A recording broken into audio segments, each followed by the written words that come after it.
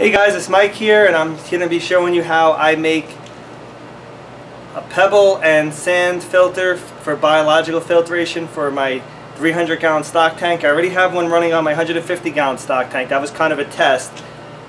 Turned out okay. I wouldn't give it a perfect 10 out of 10. There was some slight things that went wrong with it. This time around I'm going to see if I can avoid some of those things. So what we're going to need for this is we're going to need 3/4 inch hole saw, a 1-inch hole saw, 3/4 inch and 1 inch bulkheads. Also very important, you want a 1 inch, not a 1 inch, a 1/2 inch one-way valve, because I'm actually going from a 1/2 inch to a 3/4 inch because the local fish store only had 3/4 inch bulkheads as their smallest fitting. So you definitely want this one-way valve, because when you shut this off, your sand starts to back siphon, and you don't want it back siphoning into your pump because your pump won't turn back on. It'll get clogged up. So what we're going to use also besides this as my filter is this blue bucket. This thing holds a lot of media. You guys obviously don't have to go this large. I decided to go this large because for me it's go big or go home, so I'm going to use this. At the bottom is going to be my 3/4 inch bulkhead. At the top is going to be the 1 inch. The 1 inch is going to be the output back into the system. The 3/4 inch is going to be the input from the pump. Okay, and in theory it's going to go through the bottom, travel up the top through all the media and out the top to not only polish the water, but it's also going to give good biological filtration.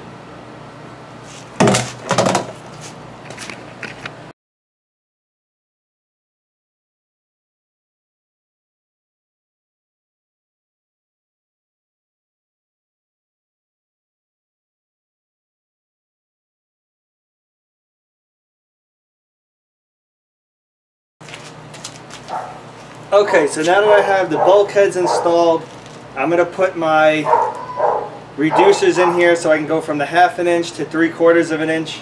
So I have to cut a piece of PVC pipe to go between these two, and then it'll fit up real nicely.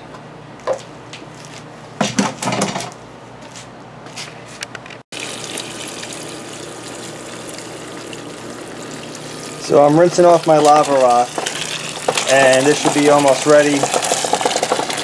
Once it's rinsed for a while, it'll be almost ready to get going. So I mean, what better thing to rinse off your lava rock within the filter itself. Also, I want to show you before I have it all completely capped off, I have red lava rock under here and the sand going on top, and I'll be... Alright, so here they are guys, installed. This has only been running for probably about 30 minutes, but it's already getting clearer within this pond. You're starting to see the pots that I planted these lily pads in down there. This is the prototype, as I was talking about. It's got some leaks. It's basically because I tried to do it a different way without the bulkheads first, and it's not drilled a little bit bigger than it should, but as you can see up here, the water is crystal clear. That's being filtered through the sand. And eventually this will be crystal clear. We'll do updates as the days progress in other videos. But this one right here, as you can tell, not quite as leaky, a lot better. And again, crystal clear. There's a little bit slower flow going to that one, so there's not as much sand movement, but that's okay. I might actually lower this on here to get less sand movement, though there's no sand getting out of the hole for the return, so it should be fine. But now I got both of them going. These are two of my biological filters, and at the end of the day this should be really beneficial for the entire system. We should be obtaining perfect visibility through the water. As I said, this is getting much clearer, and this has only been running for a little bit, so after running for about a day or so it should be very clear. And this has always been clear, so I'm not really too concerned about this, but a little quick update. Tons of water wisteria, lots. I've got a lot of water wisteria. They are in my eBay store, so if you guys want to buy some, there's plenty that are available there. I got tons of the copa as well. More water wisteria. My swords are all doing really good. Starting to grow new growth. So every single one of them is doing amazing.